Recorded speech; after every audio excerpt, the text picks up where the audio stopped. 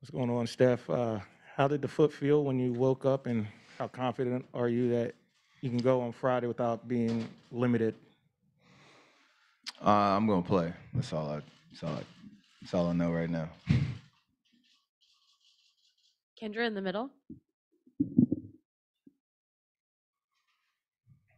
What have the past 12 hours been like for you, just in terms of recovery treatment for your foot?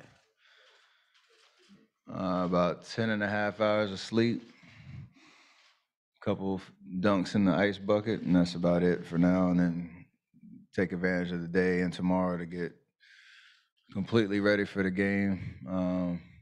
Get as much recovery and healing as possible, and understand how important Game 4 is. And I'm excited about the opportunity. Joe. Hey, Steph, did you get any imaging? And I know you just got over a left foot sprain. Was is this a re-aggravation of that of any kind? Uh, because I went through what I went through at the end of the regular season and coming back, I know exactly what it is and what I got to deal with and the soreness slash pain level and all that. So once I got checked out last night, I knew I wouldn't have to go get any extra tests just because we've been through this before.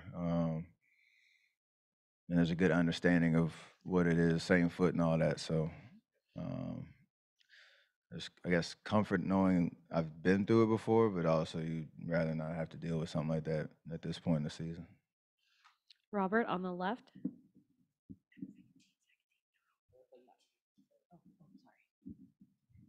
By Manic CLNS Media. Steph, how surprising is it to see some drop coverage out there against you? I don't know how often you see that given the shooter you are, and how do you try to respond to some of that coverage? Are you just trying to shoot over it again and again? And did they adjust that all in the fourth?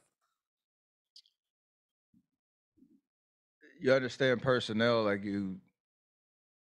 they have a certain lineup with their length and size that you're not gonna really see many blitzes just because I don't think it's physically possible to run around as much as I do and how many screens we can throw at them. So they're doing a pretty solid job for most of the game, trying to take away the three, keeping bodies on bodies and stuff like that. In the fourth quarter, we started the game or started the fourth quarter, first couple possessions with turnovers, and we kind of got sped up a little bit. Um, and then they were pretty smart in terms of who they were trying to come off of and clog, driving lanes and send extra bodies and attention that honestly those patterns really don't make sense, but they were just super aggressive across the board. So we got something for that, and obviously if we take care of the ball and settle in, it can set a totally different tone for the fourth quarter. And then obviously offense and defense are connected. You have to get stops in order to maintain momentum, down the stretch. And in game one and game three, we didn't do that, and it showed in terms of only getting whatever 16 points or something like that in the fourth quarter. So we obviously know we got to be better. Anthony on the right. Yeah. The first time you sprained the foot, you tried to run, went right back to the locker room, couldn't really play on it. This time you did play a few possessions. How did it feel in those few possessions? And then did that also lead you to believe that it's less serious? Oh, for sure. Like I said, it's almost the identical type play. This one just wasn't as bad as that one. And as soon as you start to take a couple steps, you kind of know whether you can run normal, cut normal, or not. Back then I couldn't. Yesterday I could, so that gave me a little bit of confidence knowing um, it wasn't as bad. But see how it feels tomorrow. I know I'm gonna play, but just see how it responds to that type of impact. Question in the middle. Nicholas de Peña from Dominican Republic. You are the one of the most feared players in the game. What is the key for your consistency? Just confidence in what I can do and what how we play as a team, and the fact that we've been here plenty of times before, and that experience comes with a sense of composure and understanding of how I can be effective. So every night you try to hold yourself to that standard, and hopefully that leads to wins. Candace in the back. Hey, Steph, just for context, even though it's a injury to a lesser degree than the previous one, if this was the regular season, would you envision yourself sitting out this next game? It's a tough one to answer. I don't know. Depending on where we were in the season, and context is everything. So I don't know how to answer that. Put a up front here. Steph Young was like ESPN. If Draymond after the game the other night said he played like expletive and then said he was soft, knowing him, how do you think he'll respond tomorrow night, especially after how the crowd was really on him? I mean, the same way he kind of did in game 2 with the same emotion, but just focus on impacting the game on both ends of the floor. We've been in hostile environments before. We understand what the emotions are like. I think even for like speaking, you asked about Draymond, but even for me, like the first quarter, my first foul threw me off a little bit in terms of like the tone of the game, and I get the second one, and he's aware of that, I'm aware of that. We're all trying to figure out how aggressive, physical you can be, and then you just get distracted, and then everything else becomes amplified. And the fact that we clawed our way back in the third quarter, him was a part of that defensively for sure.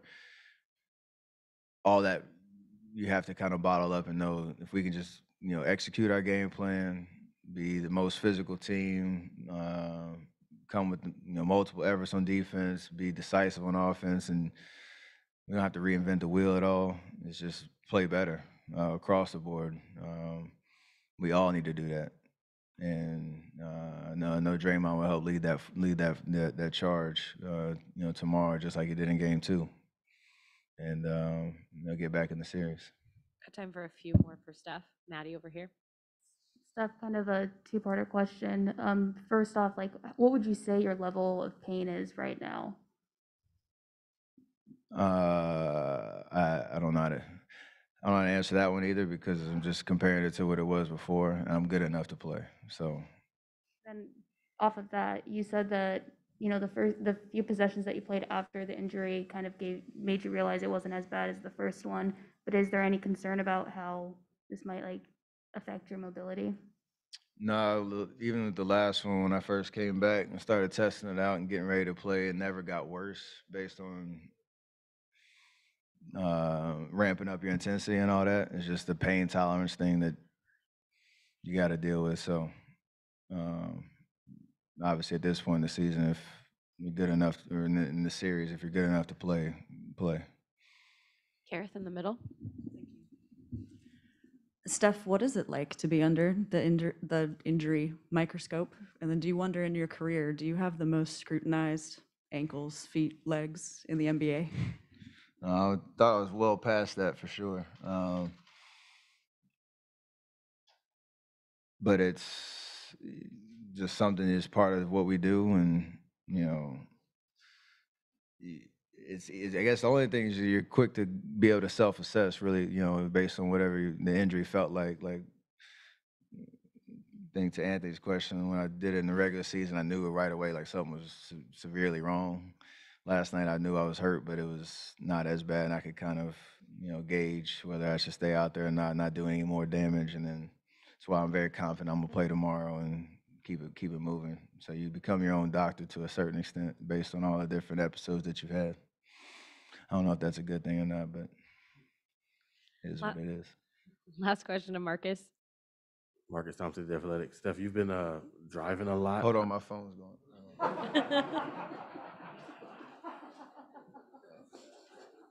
All right, repeat what you said.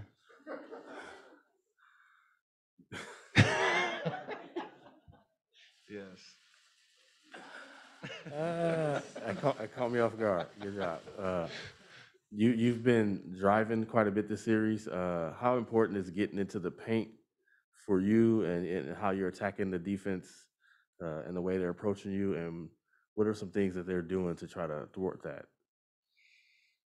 I mean, every defense we play usually is trying to take away the three first and foremost, and that opens up driving lanes. And just the threat of being able to shoot allows you to drive. They have rim protection when Robert's out there, and so it's a big part of why their defense is ranked as high as it is, and why it's been a difference in a couple of these games because you he's back there, he's coming, and even if he's not directly in the paint, he's guarding somebody off the ball. He's going to be flying in there, so we have to be able to create those advantages with our drives. Doesn't necessarily mean you're always going to get to the rim and finish, but it's a great way for us to create open looks and just put pressure on them. But we have to be decisive with what we have to make the right decision once you get in there, whether that's if you do have a clear lane, finish. If you see somebody pulling over or Robert coming, trying to protect the rim, kick it, find an open man. But you can't be stubborn thinking you're just going to keep driving in there and trying to finish over those guys because that's what they do well. So it's on us to take advantage because we can get in the paint pretty much whenever. It's just what do you do with it when you get in there? And certain games we've done it well, and some we haven't. Thanks, Steph.